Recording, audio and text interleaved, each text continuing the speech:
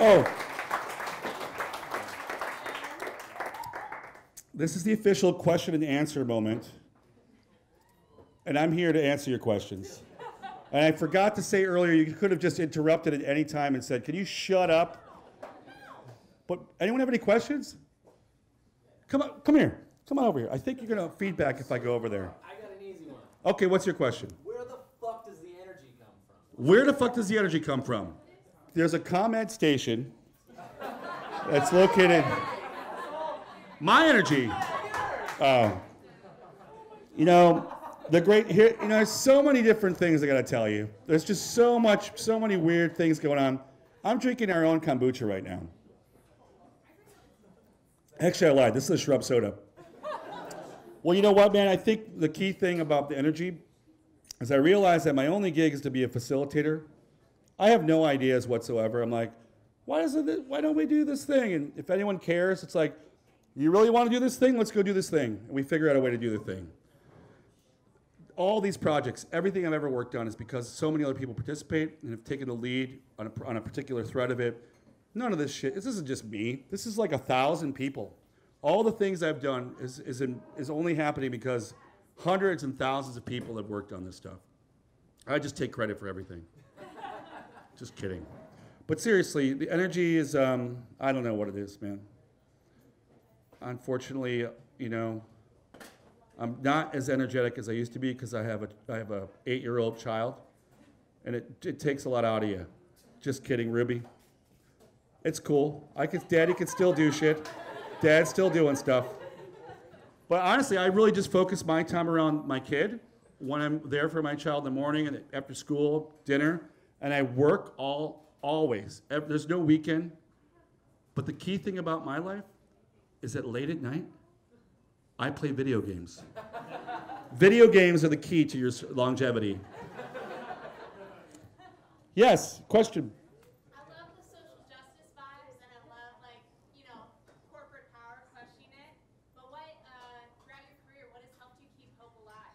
You know, especially as you go against the... Yeah, what keeps me hopeful and well, the reality is working together with people and creating these kind of parallel worlds, forming community, hanging out, those worlds are more important than the consensus reality that we're faced with today, right?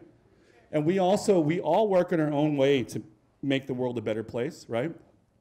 Collectively, of course, if we worked, all these different communities got together, we really would be able to tear down a lot of parts of these pig system. And I think, you know, it's happened. You've seen evidence that we can, if we actually are concerned about the same stuff, stem the tide of fascism a little bit, right? So, but the key thing is just to fuck for peace. Sir. When are you going to announce that you're running for mayor? When am I going to announce that I'm running for mayor? Really funny. So the thing is, guys, like, who wants to be a politician? Not me. We talked about cocaine on the floor of a Dutch bar in the 2000. Like, that's going to come back to haunt me. I'm not interested in running for a political office, thank you. I think it's probably the worst gig on earth. It sucks. Although we need more people to run. I could not manage your garbage. I would be really bad at answering your calls about graffiti. I don't think I'm useful or smart enough. If I were mayor or anything, I would find awesome people who would get shit done, though. I would just be the guy who'd want to eat food somewhere every night and go, hey, what's up? What, you got a good idea? Do it. Here's some money. That's not a bad idea, though. Maybe there's a new thing I could do. Yes, sir. So what parts of building and fostering communities do you think led to your success? And what, like, negative parts of, like, the Well, that you had led to your success as a part of that? Did everyone hear that question? Because I need you to say it in the microphone. What part of building community led to success, and what parts were difficult? Yeah, and fostering those communities, right? So, like, You know, honestly, level up your success. honestly, I don't think anything was very intentional, right? Everything is about setting up platforms for things to happen, and nothing is guided, and things can happen based around those platforms and things. But then when a project or something could come to fruition, Unfortunately for me, and this is a horrible secret about my existence, if you say you want to do something with me or for me, I'll go, yeah, what do you want to do? And you'll go, I want to do blah, blah, blah, blah, blah. I'm like, all right, go for it. And if you don't do it, I don't work with you anymore.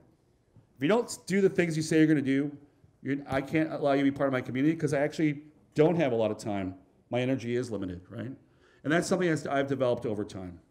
Like, I've disappointed so many people. I've learned to just say no immediately. I've been the person who's screwed people over. I've disappointed partners. I've made everyone unhappy. And I've been unhappy. I've been like let down a million times as well. So I just try to be, it's all about being blunt and being very like, what do you want to do? How are we going to do this? Okay, cool, I could do X, Y, Z. And if I can't do those things, I try to apologize, or I bury my head and I go into denial, start drinking, maybe play too many video games. But the best parts, of course, are that you can accomplish so much with just your ideas and just by doing stuff, right? The worst part is that you lose a friendship, or the worst part is that no one cleaned the dishes, and you had to. Does that make sense? Or is that a lame answer? 80%? Okay. It's not bad. It's still a B. I have one more question. I'll ask you a question. Who here would like to be involved in helping us continue to tear down the pig system? If you do, raise your hand. Great. If you can, speak to Nick, talk to him, and come to a tear down the pig system planning session next year. Just sign up. All right? This is all on DL. Thank you, guys.